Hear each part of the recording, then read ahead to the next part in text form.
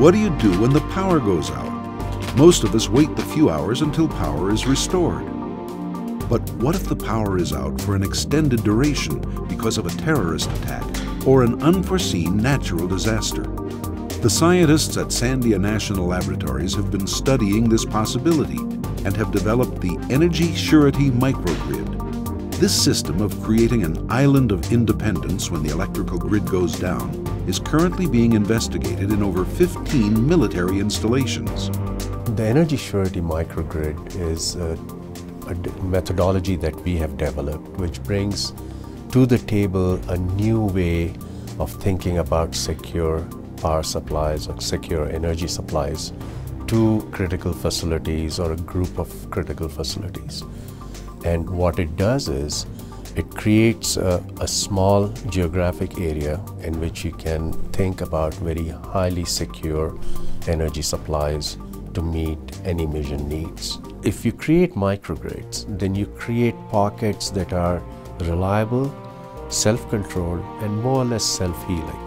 America's access to instant power is made possible through our nation's electrical grid, considered by some to be the largest, most complex machine ever created. But like any machine, the grid can break, no matter how much prevention is in place. Some energy customers cannot afford to be down for any amount of time, for example, hospitals or military installations. When the grid goes down, renewable energy sources are required to be disconnected because they create safety hazards, and backup diesel generators kick in to produce electricity. But because they might be dedicated to a single building, they can't share their generated power. Enter Energy Surety Microgrids, which interconnect backup generators. And because the microgrid is separate from the main grid, renewable generation sources can continue to generate electricity, and critical loads can continue their normal operations.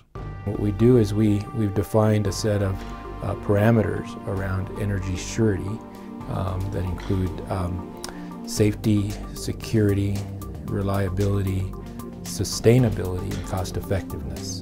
And so we use those parameters then to best design an energy system that meets the user's needs in light of whatever disruptions or whatever threat that they may be trying to protect against. Having a reliable source of power is especially important when it comes to places such as military bases. Although most military bases have backup generation for critical mission loads and/or buildings, failure of these resources is inevitable and common. Furthermore, many military bases have multiple codependent functions, which means that the loss of power in one location at the base can adversely affect other functions within the base and can possibly lead to a devastating chain of events. Because of these and other concerns, the concept of an energy surety microgrid was developed. Cybersecurity is a key issue with energy surety microgrids and microgrid deployments in general. The way that we're approaching this issue is that as we develop the energy surety microgrid control systems to support these energy assets, we consider cybersecurity immediately in order to ensure that the assets operate as intended and cannot be operated by unauthorized individuals. Funding that we're getting currently to support the microgrids at Department of Defense installations is coming from the Department of Energy. And the reason for that is that the Department of Energy, I think, sees the microgrids as the building block for the smart grid, the green grid, in the future. It takes all the elements that the Department of Energy and utilities are looking for. Intelligence within the distribution system, the ability to safely add higher and higher penetration of renewable energy, aggregation of resources at the distribution level.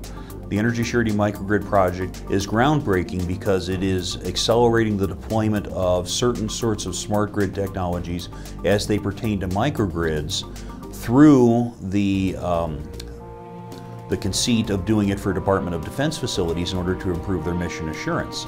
By virtue of working with the military facilities, we are fielding these microgrid technologies, and this will, in the future, enable or improve their deployment in the civilian sector. The individual microgrids that would be designed with our methodology would not just service their own loads, but also could potentially provide power to other loads outside of the microgrids. And microgrids and our energy surety microgrid methodology could provide now then a framework for how we build that out in a modular sense, and where we would have a grid that could utilize the existing centralized generation, the existing transmission, but would add much more resilience now by incorporating these smaller grids with their own generation with additional security and robustness.